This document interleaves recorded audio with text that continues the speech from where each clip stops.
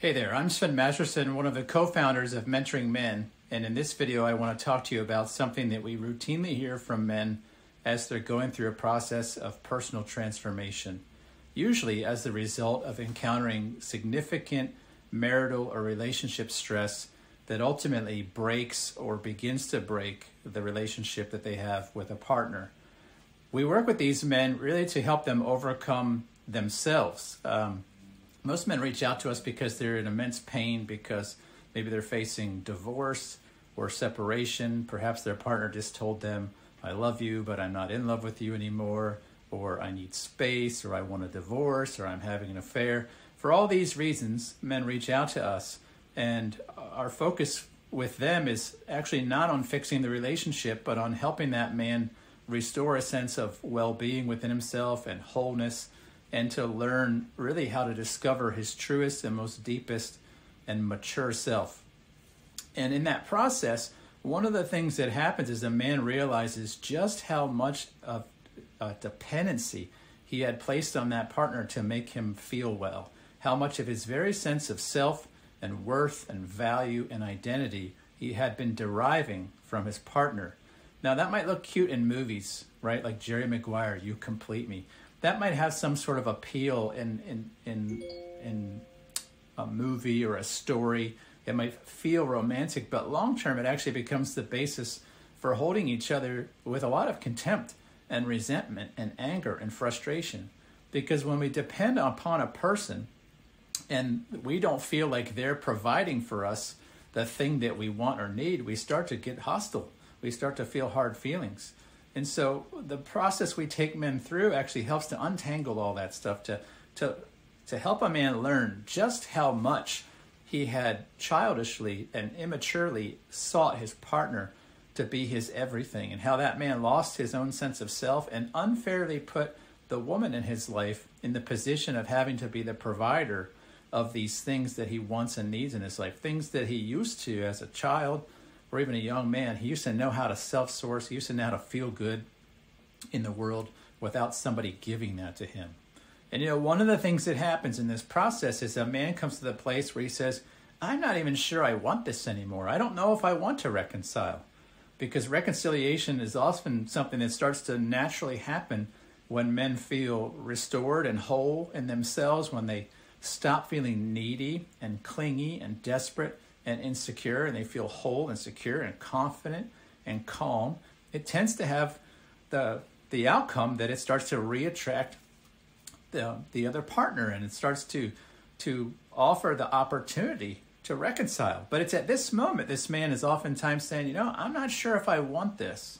And it could be very confusing for that man, because when he first reached out, that's all he wanted. That's all he knew. He couldn't actually think about anything else. He couldn't stop thinking about the loss of his marriage and family and just the big picture, the life he had been working for decades.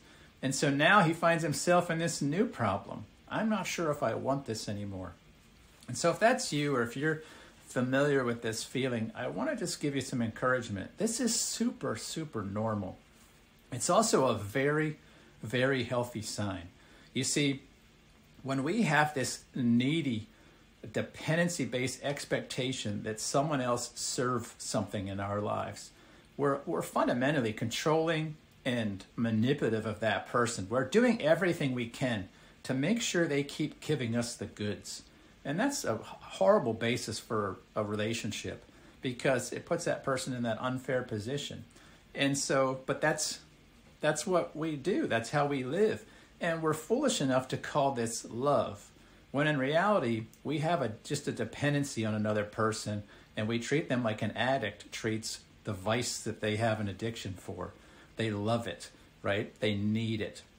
And what men find is when that addiction is broken, when they no longer need those things from that person, they don't know what else they should think or feel. They've never been in that position before. They've always had this dependency on that person to give them these things. And when a man starts to self-source those things, he finds, wow, I don't have a need here anymore. And he doesn't know what that's like. And so it feels like, I don't know if I love this person anymore. Well, gentlemen, I would challenge that what you're actually experiencing for the first time in your life is the blank canvas that can come without being infatuated with somebody. Because the need to receive something is not the best or even the most sustainable and satisfying form of love. That love we feel in the beginning, this neediness, attraction, I need to get something from her, is what the Greeks called eros. And it's a dependency-based love. It has a very short lifespan in the long run. And the better love that can come in this place now that the slate is clean, when a man stops having this dependency, is called the agape, is what the Greeks called agape. It's a love that is sourced within. It's a love that has no object. And so the love comes out of us towards another person, not based on anything that they do. It's not based on their behavior, and it's not to achieve some outcome of receiving something. It's purely love flowing from our hearts towards other people. And it's a beautiful thing to experience because it's unconditional. It's non-transactional. But you know, there's this point where eros has died, and that's a good thing, right? We don't understand this. If you haven't lived in a long-term relationship that's agape-based, it can look really scary to see eros die, because it can look like, well, that's it. There's nothing left. But that's just not true. And anybody who's in a long-term, deeply connected, intimate, satisfying relationship who has done so based on agape will tell you, no, it gets 100-fold better when eros dies and when agape starts to become the prominent kind of love, because that is a love where each partner is able to truly and freely and generously give from themselves with no expectation of return or reciprocity. And that's scary. It's scary if you don't have a context for this or what it might look like, to think about your relationship maturing in that way. But it's normal. And so just realize that this time in between when eros has died and you have to decide for yourself, do I want this? And this is a holy moment. It's an opportunity actually to get clear about your why. Why do I want this relationship? And now that all the need-based reasons are gone, now we can actually say, what do I want? What would I enjoy? Who do I love to be? How would I love to act towards this partner? How would I love to share with them? And you notice the switch is happening from what do they give me to what do I want to give to them? And this is really, really healthy in a relationship and leads to long-term connection and intimacy and satisfaction. Now, if you doubt me that this thing called agape is good, I want to ask you, if you're a parent, is this not how you love your kids? Do you love your kids transactionally? Do you threaten to withhold your love if they don't meet some sort of dependency-based need? Or do you not know? Is it not natural as a parent to love your kids with an unconditional agape kind of love that says, you know what, sweetheart or son or daughter, I love you because I love you. I don't need to actually have your behavior be a certain way for me to keep loving you. That love is sourced in me, not sourced in your actions.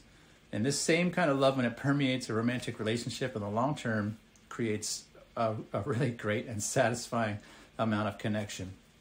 And you're going to have to just get used to this kind of emptiness that is there between eros dying and until you learn to commit yourselves to the agape kind of love process. It's a scary time, and it can feel a little bit uncertain.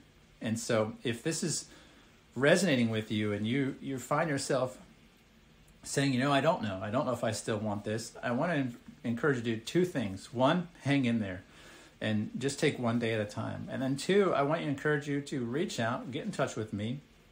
Let's have a session about it, a complimentary one-on-one session. I'll talk to you about what's going on, unfold some of these things a little bit more deeply, and see if we can't get you some hope and encouragement for what you need to keep going. Thanks for listening. I'll talk to you in another video. Take care.